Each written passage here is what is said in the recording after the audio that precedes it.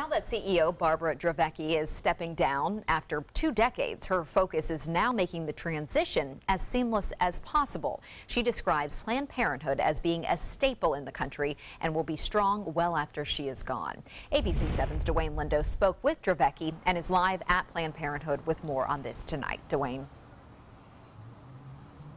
Well, good evening, Scott and Haley. It was the successful merger of Planned Parenthood of Orange and Collier counties back in 2015, expanding the regional organization to 22 counties, which was the catalyst for Dravecki's retirement.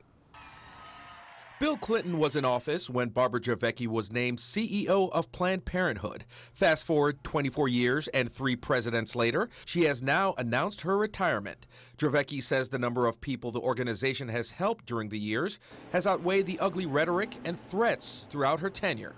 I respect people's opinion to have their own feelings about reproductive health care, but what is the most memorable things for me are the thank yous and the gratitude. All while there's been a rising tide of harassment and attacks against care clinics around the country. Unfortunately, the society that we live in, where things can happen everywhere, but of course, you know, you take necessary precautions. And now lawmakers in Washington are looking to defund the agency. She stresses the organization will serve the community for a long time to come.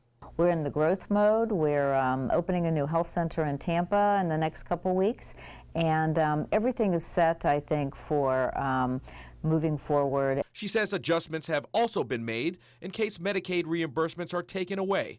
But bottom line, according to Dravecki, it all comes down to one thing. Having access to family planning prevents the need for abortion, prevents the need for women to live in poverty, seems to be forgotten by these legislators. But for Carol Lipker, who has been protesting since the Roe v. Wade decision back in 1973, her stance has not changed in more than 40 years. She's been a pillar of the intellectual community, but we hope this Planned Parenthood clinic goes away. Dravecki disagrees.